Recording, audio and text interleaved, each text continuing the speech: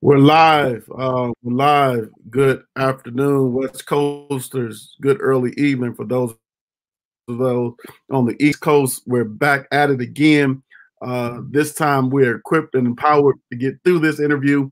We believe in the sovereignty of God, and so He used technical difficulties to make this conversation, Lord willing, the conversation that will be on our platform. Very provocative topic that we're going to dive into. The importance of creatives. This is writers, actors, like our brother here, controlling content. For so long, we have been crippled and stagnated, especially in the African American community, as it relates to getting our story out. We want to get it out under the conditions we want to get it out, with the respect that we deserve in light of those things. And here's one that has taken a courageous step in that area. I want to begin this way by going right into the subject that led him to make the statements that he made towards powerhouses of his industry with no fear, with no sense of a worry of repercussions, but just a clear conscience, courageous focus. What he and then we'll go backwards from there. Let's do it that way. We'll find out a little bit more about him, a little bit more about his journey at the same time. But let me also say that this brother is a faithful and loving member of our the Mount Sinai Church. He is a dear friend, and so we are glad that we were able to sit down with him. And maybe as time presents itself, you'll hear more about how he got connected with our church in the midst of his pursuits, and how that would be an encouragement. Certainly in the podcast that we did earlier, I was able to hear that, and that was encouragement to me, and I believe it'll be encouragement to so many others. Do us a quick favor, like this page, share this page. Be on the lookout for Thursday when we'll sit down with my dear friend and mentor, Pastor Keelan Atkinson, pastor of the Word Fellowship Reformed Baptist Church in Greenboro, North Carolina. Is our Theological Thursday. We'll have in-depth conversations with him about everything that's taking place in our landscape, from the pandemic, from the political chaotic season that we're in, the protests based off the civil unrest, the mental strain that so many people are facing, and the economic uncertainty in light of all these things. Check out our Hurt for the Hurting YouTube channel. You'll find so many, a vast diversity of interviews and conversations, from money matters to celebrating our sisters in various fields and areas, from ministry to the world of academia and so on. Please check that out on the Hurt for the Hurting YouTube channel. Pastors and preachers navigating their way through the pandemic and so on. Subscribe to that channel, like those videos, make some positive comments down there for us. But let's dive right in. As you come into the room and share and like this page, let's dive right in. Jay, unmute yourself and let us know how you're doing today. I'm doing fine, thank you. Feeling healthy, feeling positive in spite of so many negative things happening around us, and just trying to stay faithful, trying to stay, in it to win it. Before we dive into the nuances and the minutiae of what we're going to talk about, I want to celebrate with you. I know COVID caused you to miss one of the glorious days that both men and women look forward to, that day of marriage, finding that one special person that stand before God to say you want to commit yourself to life to, and one because of COVID that was switched, and that's coming up. So we want to tell you congratulations on that. Anything you want to give us, any scoop onto that story, that perspective, how you're feeling as a future newlywed? Yeah, it's been, what I know for certain after this much time being at home in the middle of a pandemic is that it's clearly a time where relationships are in a make it or break it type of scenario. And I'm thankful that my relationship with my lovely fiance, Tamika, has been a make it scenario. So we've had to reschedule our wedding. It was initially scheduled September 7th, Memorial Day. And that was going to be in New Jersey. Labor Day, yeah, excuse me. Mix them up all the time. So we couldn't do it actually in New Jersey, and we were going to have a gathering of minimum 175 people. Naturally, under the circumstances, that is not possible or safe at the time. And so we've had to kind of figure out a way to still proceed with the marriage, but in a very small, private way. And then later on, we're going to look at doing a larger celebration and reception when that becomes a safe thing to be able to do. Praise God. Congratulations again. I look forward to celebrating with you all on that. Talk to us about what has gotten you a lot of media lately. However you want to dive into it, we'll get into the questions as you sort of give us the backdrop and how that relates to our subject today, which is creators controlling their content. Mm-hmm. So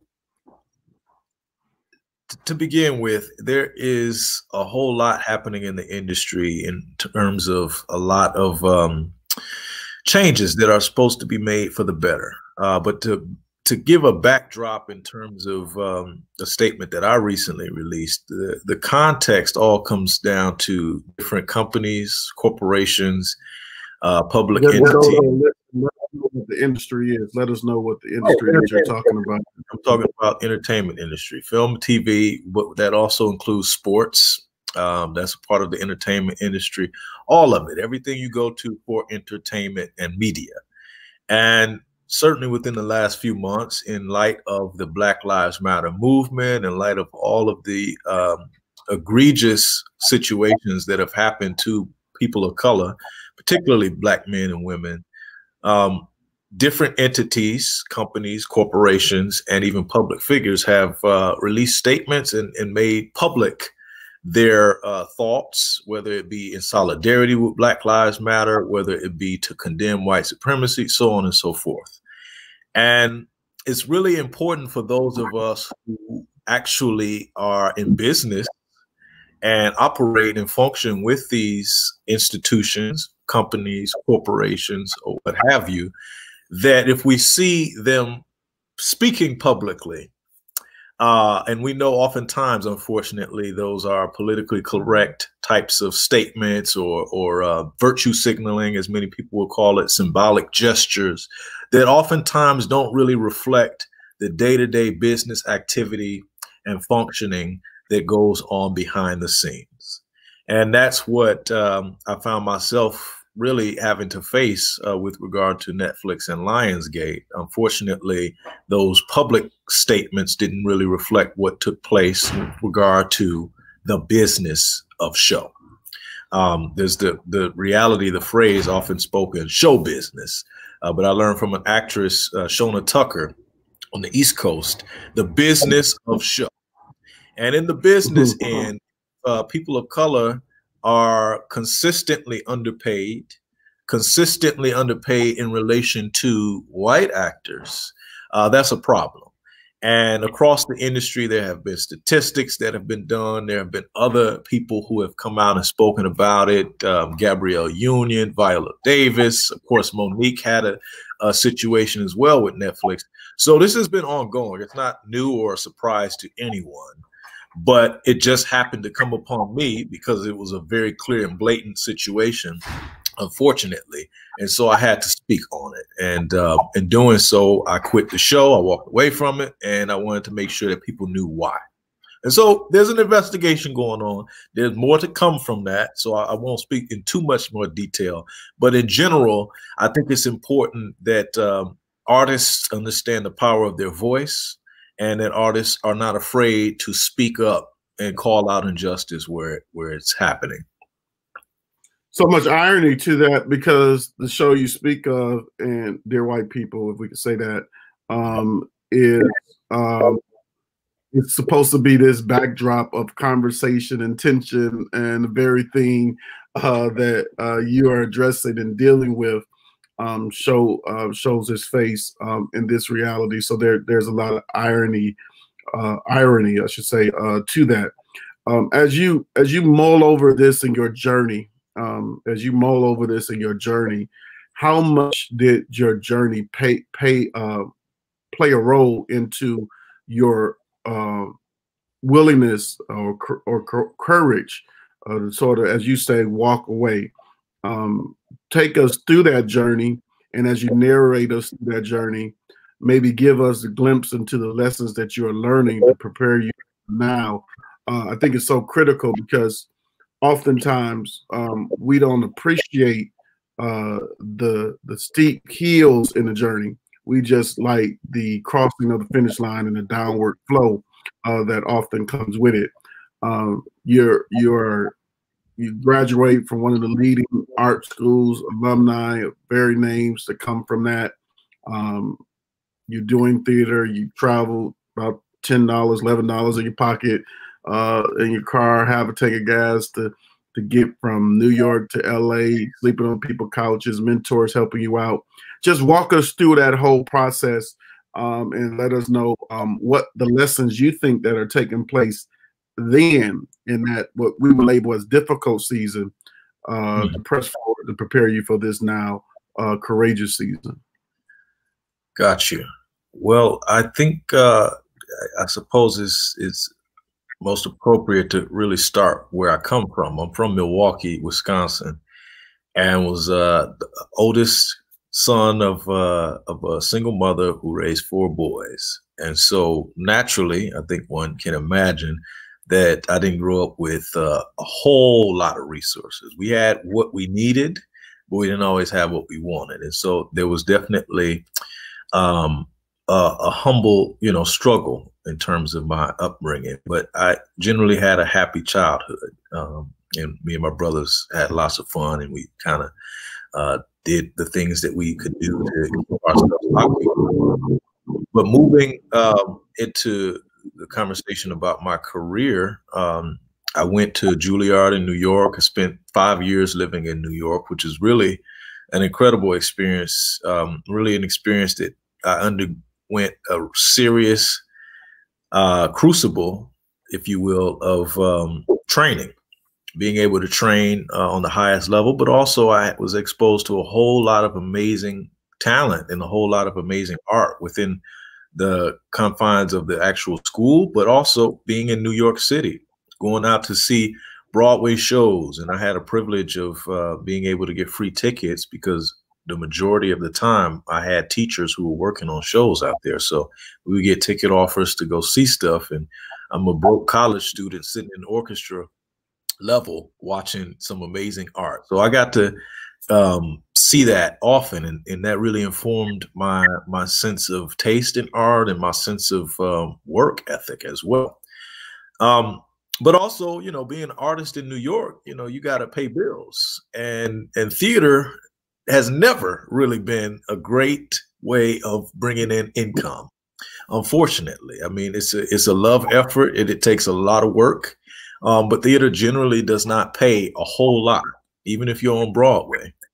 And so while I was in New York, I had to hustle. I had to find other gigs. And so I was dishwashing in a club in Soho, scrubbing toilets, cleaning bathrooms, mopping floors, all of that. And this was right out of getting out of school.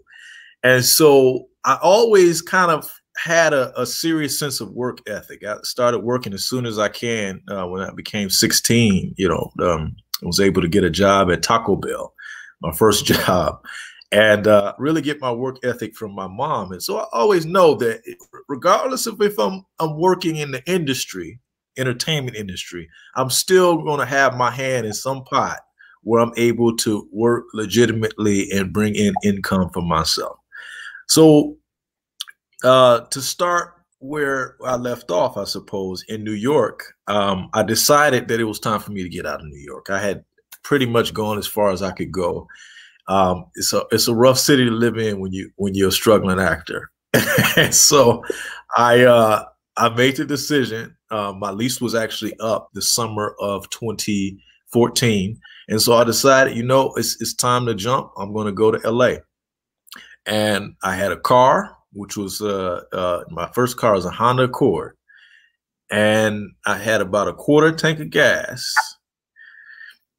And I drove from New York. I got as far as like New Jersey, and I hit up one of my mentors and just let him know, look, man, I'm taking a leap here. I need to get to LA. Thankfully, at that point, I also had a manager and an agent who were in Los Angeles.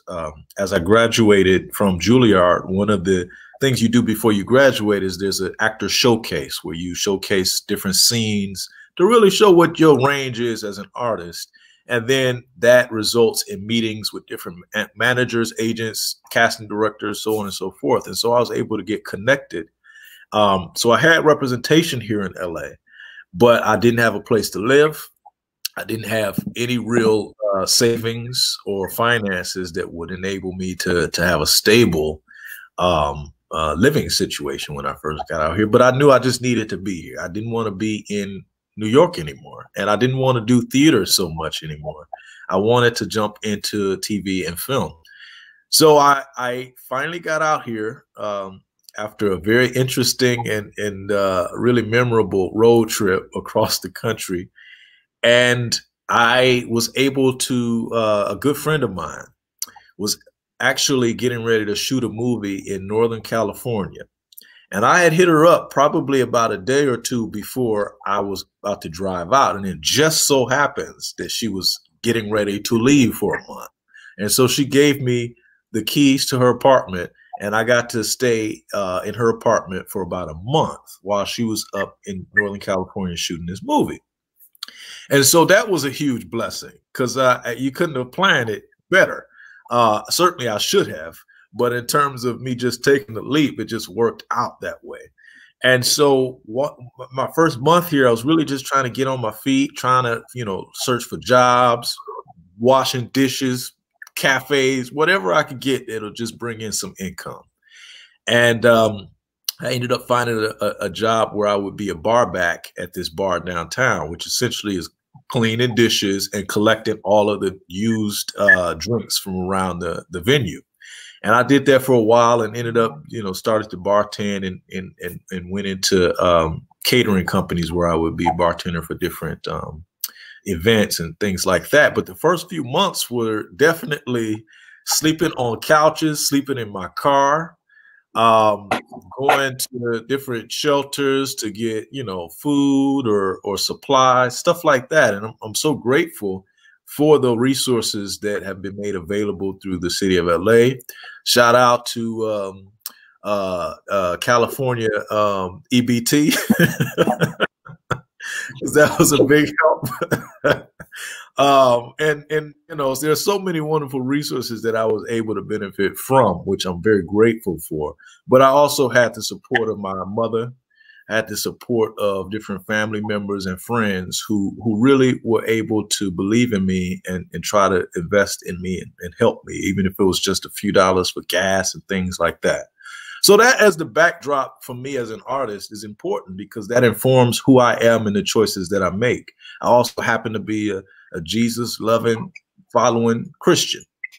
And so that also informs me in my work as an artist. I also happen to be a student of people like Malcolm X, people like Shirley Chisholm, Fannie Lou Hamer, and Cornel West, brilliant minds, brilliant Black minds, and people who are willing to really put their lives on the line to be able to ensure the survival and liberty of other Black people in this country. And I definitely have not only been inspired by those people, but I've been a beneficiary of their sacrifices. And so when it comes to my arena, my domain as an artist, working in TV, film, or theater, and I experience things that are problematic or controversial with regard to how not just people of color being treated, but anything. If it's a gender issue, whatever the case may be, if there's something that's wrong and I can do something about it, I'm going to try. And so that's what informs me. I mean, money, I walked away from money, certainly. And it was no small amount on this show that I walked away from. But I know that money comes and goes, you know, there's no amount that's just going to buy my silence to not only demean my own sense of self-worth and integrity, but also to perpetuate the same types of problematic status quo functioning that many of these businesses and corporations go about doing. So that's really where I stand in terms of the decision I made to walk away from that show. But just in general, I know that it's not just about money. You know, of course, we got to make a living, subsist, and be able to survive. But it's got to be more to it than that. And unfortunately, some people, it is just about money. Some people just gonna take the money and be quiet or whatever. But I'm just not that kind of person. Hopefully, I wonder answers it. Yeah, that was perfect. That was perfect. I wonder if you find a connection, or I find a connection with your ability to walk away in the way that you did, having come through the ranks, having done the hard work of study, having done the hard work of paying your dues, having not being handed a situation. And in fact, I celebrate those that have resources or parents that are in certain industries and open doors for them, because we need that as well, especially in our race. And I'm sure the Lord bless you with a child and they were interested in going into the area of entertainment. You would do everything to position your relationships, to utilize them in a way to make their journey a little bit less difficult. And you probably also will instill in them the values that created this. However, I think there is a connection, a more organic connection. That will be a formal process of you doing that with your child and others who have done that in our community. But there is something more organic about having to scratch and surface and wait for the call to duplicate and take the pictures, to make the copies of the resume, to stand outside an hour early. I don't think you go through that to get to this point and just, well, at least to get to this point and easily compromise certain principles, values that help you get to a certain point. What's your thought on that, and anything you want to elaborate if you do agree with that point? I definitely do. I think there's a level of appreciation for the journey, and a level of appreciation for the craft. I mean, I'll give you a great example. It's something that recently happened on the last show that I was working on. And I think it's a lesson that I learned, because I think there's a reality that many people want to get to the top, so to speak, you know, take that how you will in any industry, want to get to the top. And sometimes if an opportunity is given, you might think you're ready for it. But if you haven't really put in the work, or don't know what the work is involved, you know, what's involved in the work, sometimes you may not actually be ready to be at the top unless you've really put in that kind of work. And so just as an example, I had a barber. I was going to this barber who I've been going to for a while. And on set, I was on 68 Whiskey, the show that I was most recently working on. Great show. It only is going to be for one season. They couldn't do any more than one season, but I'm grateful that I got to be involved in that one season. In any case, I brought my barber on. He had never been on a set before. He had always wanted to get out of the barbershop. And that was his dream, to be able to work on this level. So I gave him this shot. I gave him this opportunity. And it was something that he really didn't have to work for. It was really just, he was connected, right? And there's nothing wrong with that. Unfortunately, what ended up occurring was he would show up late, and he'd be showing up like an hour late. We'd have a photo shoot situation for promo stuff. He's nowhere to be found.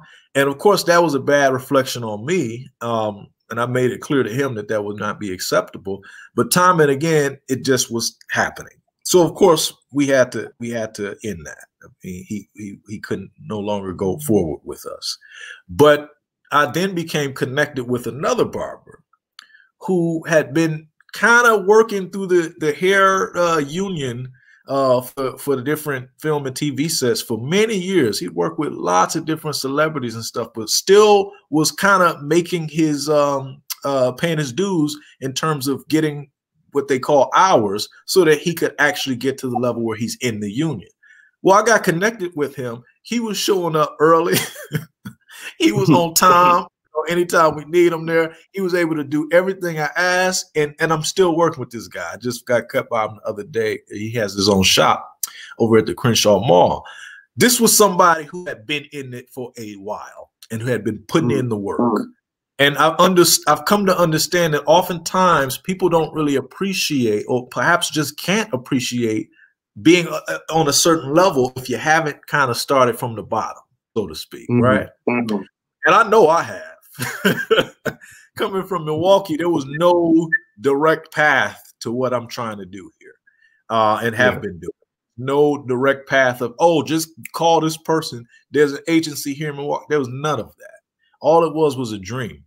And I started in theater, went to an arts elementary school, and would just keep kind of chipping away at this dream and doing whatever it was that I could do that would put me on a path that was not particularly a beaten path for me. And certainly by faith and a lot of support, I was able to manage to get to where I am. But it's also worth saying too that, and I constantly say this, that if I never work again as an actor, if Jeremy Tardy is this wash-up actor who, 5-10 years from now, people, that's the dude who used to be on such and such.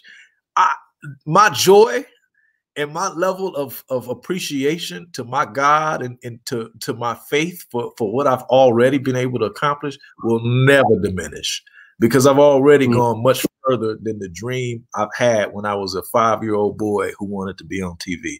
That's been superseded by this wonderful, divine, merciful creator who had enough grace to say, you know what, you can do it.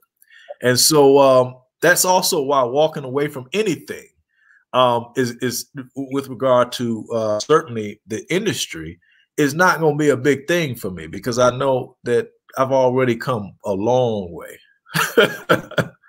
Yeah. And I think, again, us Midwesterners, we have that kind of chip on our shoulder, especially when we're in the New Yorks and the LA, and being from Detroit, same flow.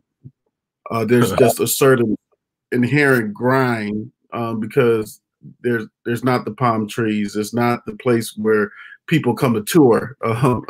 If people are there for a family reunion, they're there for, a funeral or something to that nature. So it builds something just inherently in you, especially when you transplant your self to other places, things that people, second nature, take for granted.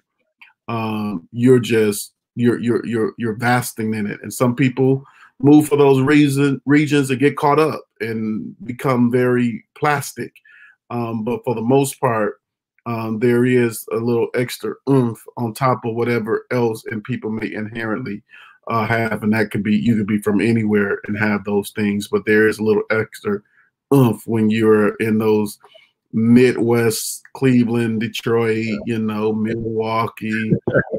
That cold, it does something to you. When you get out there in that cold, it ain't no messing around. You get right to cold it. Right? Cold weather does something to you, for real. You've been through some stuff just to get to school and things of that nature, and get to work and things of that nature. Talk to me about, from a vision standpoint, when you think about the type of platforms that could be created, not just from African American perspective, but I think to be Christian in African America. I just had this conversation, I think, with Pastor Cooper on last Thursday. There's always a dual fight taking place. We really don't all never fit totally in when you have those two frameworks, because the left, the extreme left, we will have to leave them some point morally, and the extreme right, we have to leave them someplace socially.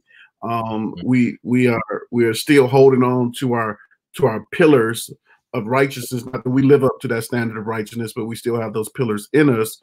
From the left perspective, sometimes, and then from the right perspective, sometimes they can be very aloof to the social, more explicitly racial implications.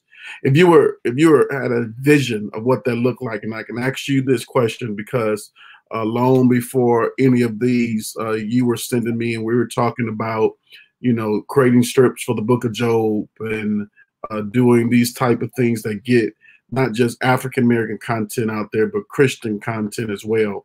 What, in your mind, what does that look like from a vision standpoint in your field? At the same time, controlling that content so that the narratives are presented in a way that puts both areas in a bright light.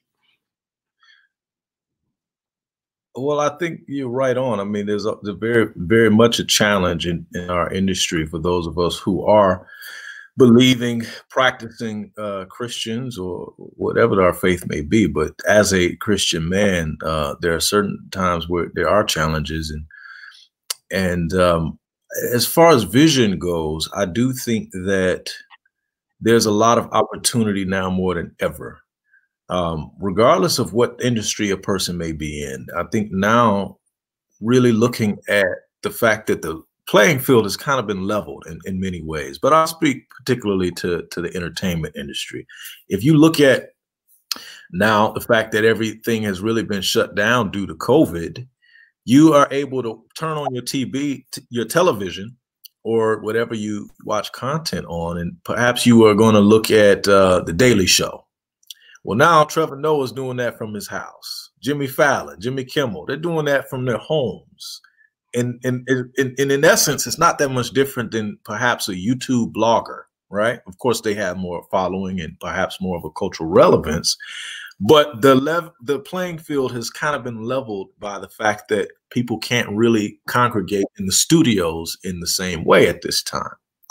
And so there's a moment that we all really have to try to utilize as artists in being innovative and really trying to create perhaps either content or a platform for content. I'm more for the latter, because I think it's important that we as artists have our own platforms and we aren't always trying to get our stuff seen on somebody else's platform. I believe that if you build it and it's of substance and it's worthy, people will come, whatever it is. But to speak on the Christian world and looking at content that could be had and done from the Christian viewpoint, I think there's so much possibility, but more than that, there's so much need for it. And oftentimes, of course, it's not always about race, but I think that when you look at the content that is produced from the Christian narrative, the Judeo-Christian narrative, you're oftentimes, and perhaps most times, seeing it from a very whitewashed perspective, whether that's Jesus, whether that's Noah, or the disciples, or whoever it is. And while that shouldn't necessarily totally distract us from the message of these stories, I do think it's important that we are able to look at a historically accurate perspective of these people, as much as we're looking at the messages, the teachings, and the spiritualism that's brought forth from it, the religion that's brought forth from it. And I look at stories like Job, as you know, which is one of my favorite books in the Bible, but certainly in the Old Testament, and his journey, everything that took place with him. And I think that'd be something that would just be a wonderful experience to be able to watch and see kind of almost in real time as it's happening. It's a great, great book to be able to read, along with so many others. And there's room for it. And I know now more than ever, it doesn't take as much resources or money as people might think to be able to produce such content. I think it really is about quality. It is not also necessarily connected to finance and money or quantity in many different ways. And so in looking at these stories and looking at the faith, I think it's important that Christians not only look for things that inspire, empower, and keep us in the faith, but we should also be looking at how can we build, could we do, and I certainly do as an artist, what could I be doing artistically that can empower my people being the people who are following Jesus, the people who believe. And there's so many ways, but to start with, one idea is to produce a production of the Book of Job. But the vision goes far. I think that there's so much that can be mined. I think being able to watch things like, hearing the wonderful music on a regular basis, gospel music, being able to hear sermons and what you're doing, what many churches are doing, but specifically looking at what you're doing, the virtual sermons, and really being able to continue to engage with the congregation and the world at large. That's a huge, huge leap in terms of what it is to now be present in a way that before COVID really wasn't the case, certainly not to this extent. So that's part of the vision. I mean, you have a platform yourself as a church, and many do, and how people use it, what kind of content they put on there will certainly be helpful for believing Christians. Yeah, I don't think there's any limit to those of us as believers to dream and to inspire others to dream. That I believe uniquely COVID has revealed to us some things. It has shown us that the avenues are there and open to one. And so those are conversations I know we've talked about having in the past, and certainly we need to have in the future, of being able to take advantage of that niche, that market. I think in many ways that's what Tyler Perry did, not as directly, but certainly there was more in that field.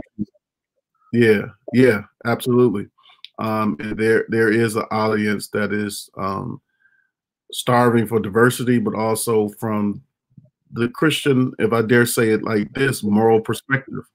Again, it's not that all Christians personally perfect that perspective, but at the same time, it's what we embrace, it's what we're comfortable with, it's what we want our children to see, is what we want as alternative avenues to have a church function and be able to watch a movie and not have cringing scenes or things that may become uncomfortable throughout it. I think Passion of the Christ and some of the harsh treatment that Mel Gibson got was more connected to that than some of the other things it was pointed towards, and maybe those things were a part of it.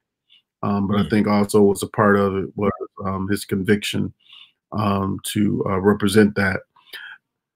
As you look at the future, and as you personally sort of pull all these experiences together, what do you see? Just, I know we talk from a general perspective of dreaming, but just from a personal perspective, what are some of the things that you kind of see yourself kind of moving into in this area of content and being creative and an actor and so on? Okay, well, I definitely and shout out to Don Sanders. I appreciate you watching the show, and it was so important for us to be able to reach vets, and that vets were able to appreciate it as well. So coming off of that project was really the best job I'd ever had. I mean, it was a job that really raised the bar for me personally in terms of what was required from me. I worked 12, 14-hour days, and we're outdoors the majority of that time, uniforms on, running through the desert in Santa Clarita with semi-automatic weapons that had blank ammunition in it. And so we were able to work on a level that is really the level I intend to continue to work on, if not, going even higher. And to speak in more detail, I'm looking at characters that are, leading men. Action stuff. I've always loved, for instance, martial arts movies.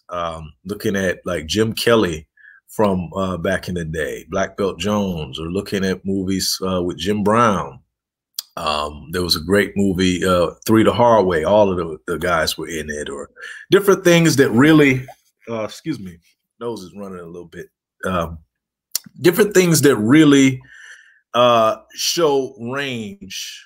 I think of great examples of actors like Denzel. You know, as an actor, he's really been able to show an incredible range of the Black male experience. I mean, every film you see him in is going to be slightly different experience. It's never just the same, or Sam Jackson, or many different others.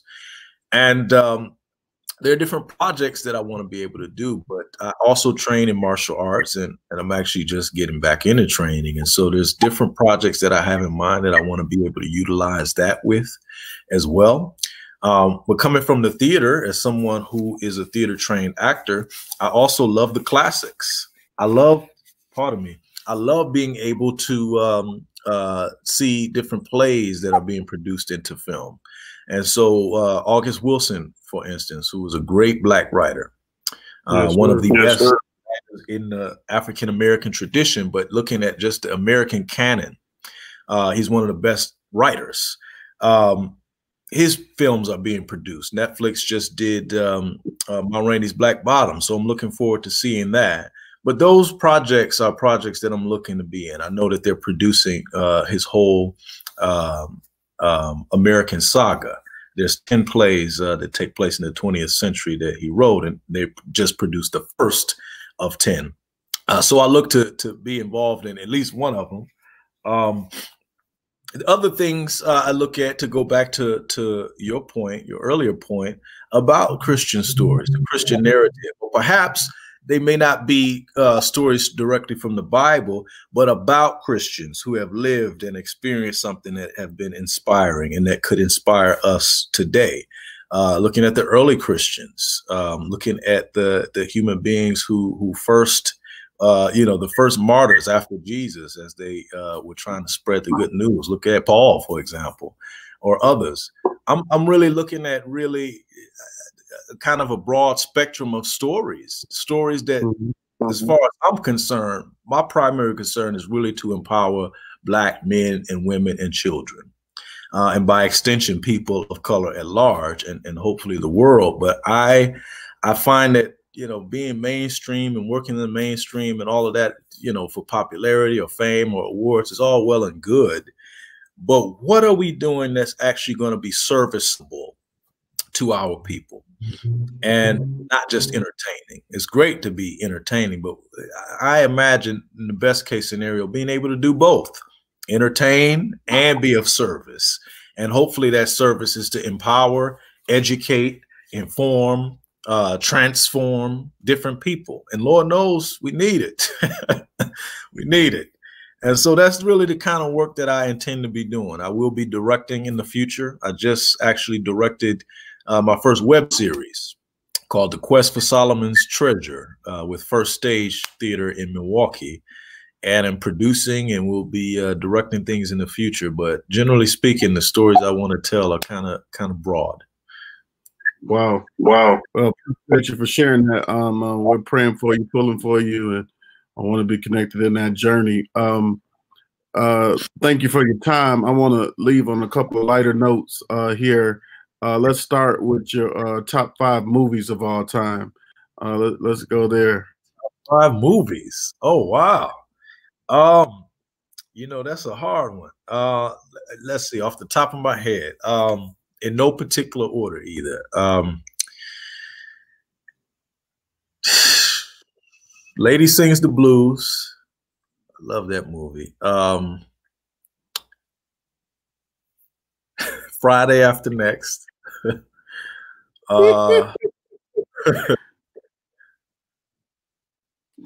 Man on Fire. The Godfather Part 2. And maybe Heat. Listen to him, ladies and gentlemen. It's not a bad list. It's not a bad list. It's not a bad list. I mean, I have to keep my commentary to itself because he is actually a professional in this area. So, but yeah, still, you were talking about Broadway, and you were able to see certain shows on Broadway give us your top maybe three to five Broadway shows, and maybe the top one or two why they rank where they rank. Okay, well, number one, hands down, I saw Fela while I was out there.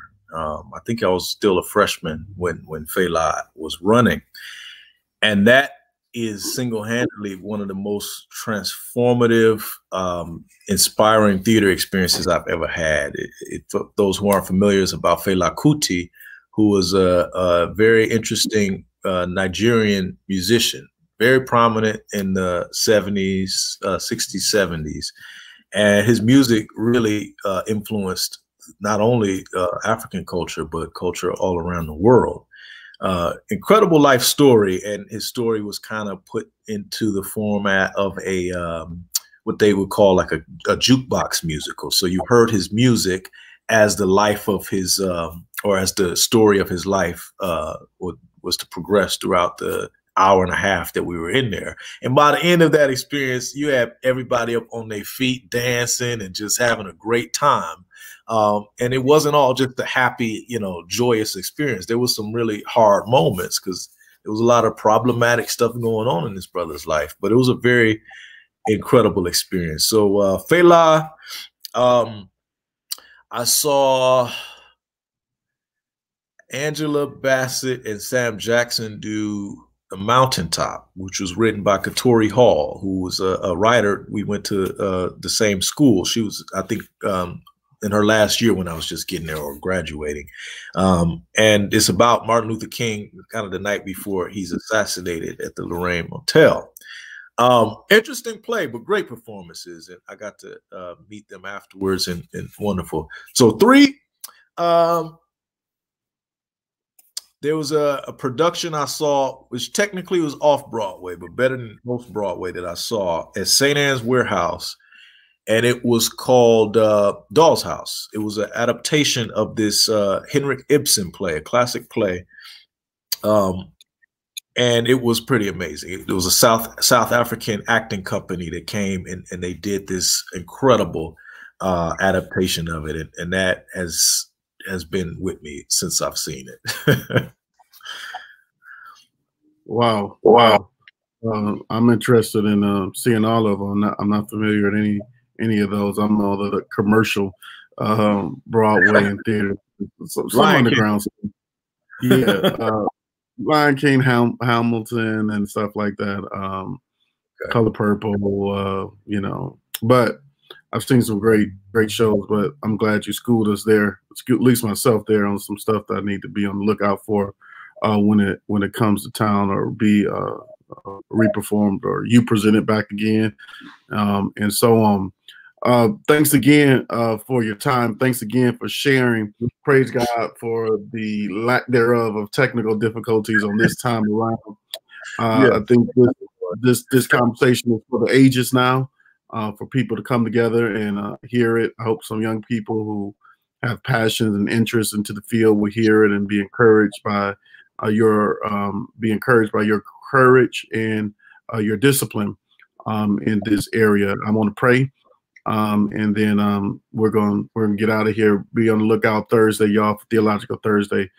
Pastor Keelan Atkinson will be here with us.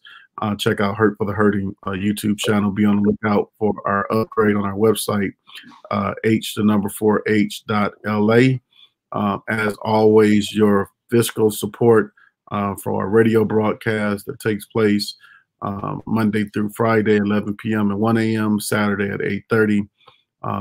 In our television broadcast at 10:30 a.m. on the Now Network, our live call-in radio show at 6 p.m.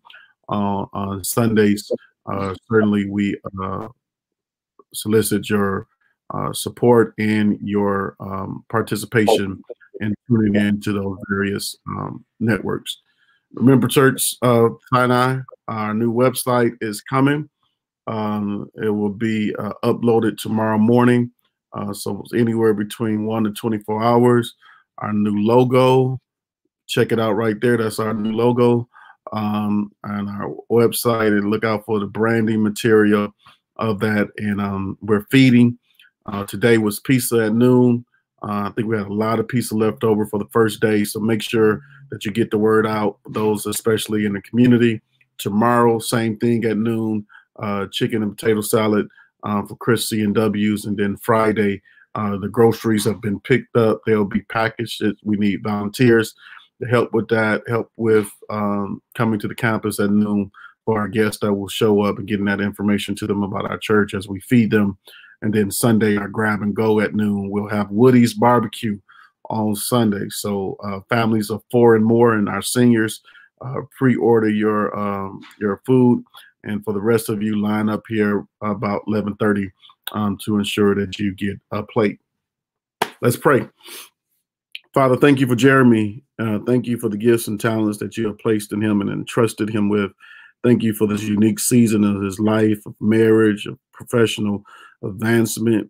Thank you for his courage. I pray, Father, for every penny that he sacrificed for his integrity and his character and his convictions, that you would give him tenfold of that.